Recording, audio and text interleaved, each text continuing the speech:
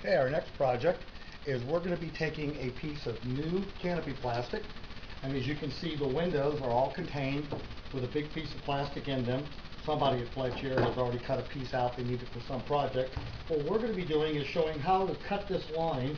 We won't be using a Dremel tool or a razor knife. What we'll be using is a tool that we're going to cut at a 45-degree angle this line. We're going to free this piece from the plastic. The tool that we're using from Harbor Freight is nothing more than a high-speed angle head grinder, and on it we have a roll-lock pad that is not a roll-lock, but it's actually a 36 grit sandpaper. It's fairly coarse, and that's what you want. Now we're going to throw out a lot of plastic here. We're going to make a lot of noise, but this is what we're going to use to very rapidly go ahead and ease that plastic out of it. So basically, all we're doing is we're taking compressed air, and we find the line, and then at 45 degrees we cut it.